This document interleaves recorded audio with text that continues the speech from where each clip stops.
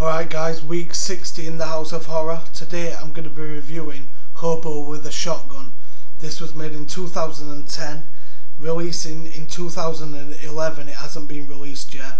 Directed and co-written by Jason Eisener, produced by Frank Siracusa, Paul Gross, Niv Fichman and Rob Cotterill. Also written by Rob Cotterill and John Davies. The cast: the Hobo is Rutger Hauer.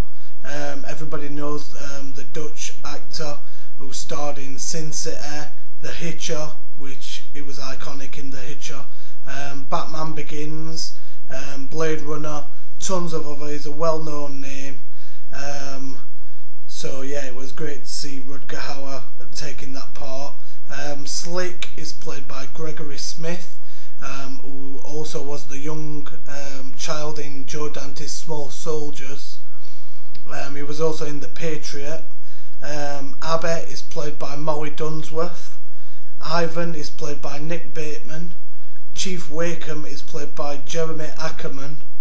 And Drake, the evil Drake, is played by Brian Downey. The synopsis on this is: a vigilante homeless man pulls into a new city and finds himself trapped in urban chaos. A city where crime rules and where the city's crime boss reigns. Seeing an urban landscape filled with armed robbers, corrupt cops, abused prostitutes and even a pedophile Santa, the Hobo goes about bringing justice to the city the best way he knows how, with a 20-gauge shotgun. Mayhem ensues when he tries to make things better for the future generation. Street justice will indeed prevail. My opinions on this: if you don't already know this was originally the fifth fake trailer for the Grindhouse Robert Rodriguez Quentin Tarantino double, and the four other directors that did Thanksgiving and Werewolf Women of the SS, Machete, and they was all professional directors. But this fifth trailer, the reason why this was in here is because the filmmakers won a competition for their trailer to be added into the Grindhouse feature. With the best exploitation trailer, they won the competition, so that's how it came across. These guys weren't professionals. They came up with this great idea: Hobo with a shotgun. Who's not gonna go and see a film with a name like that? It is absolutely brilliant title. And if I had to explain this movie in just a few words, I would say it's like a fucked up superhero movie, like Batman on crystal meth. It's like a cross between Death Wish, Batman and Tokyo Go Police. If you could imagine all them squashed together and made a story out of it. I think Jason Eisener and his team did a great job, although I think they used the neon tint a little bit too much. A lot of the shots had a tint over the actual film, with different colours.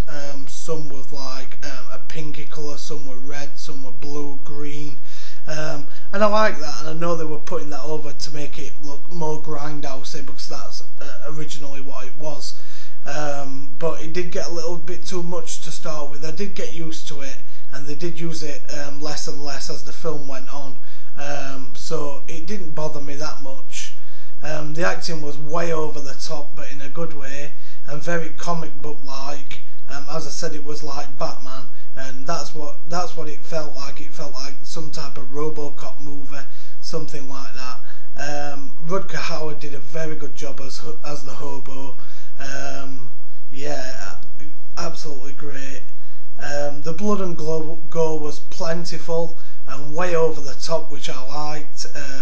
Similar to the recent Gore Fest films from Japan, like Tokyo Go Police, Meatball Machine, Samurai Princess, stuff like that. It was way over the top, where they chopped heads off and blood would spray for minutes, like a massive fountain and stuff like that.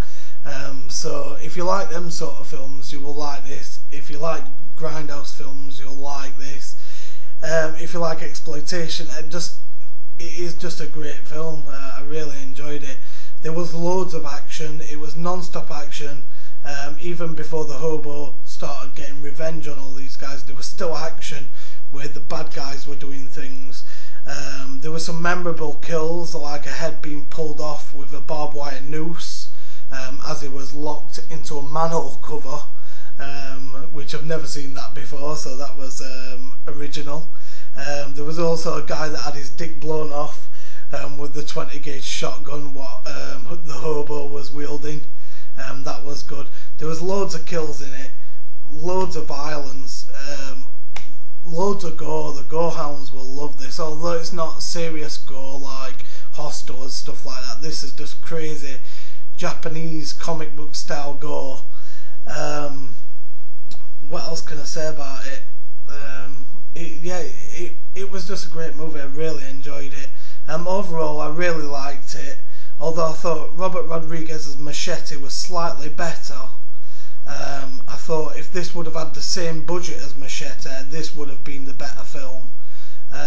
It's only because it had the star names, the cameos, big budget behind it, that I thought Machete was slightly better. But yeah, if they'd have thrown more money at this, although they did throw money at it, if they'd have thrown just as much as they did at Machete, this would have been the better film. So thanks guys, I'm going to give it a 7 out of 10, highly recommended.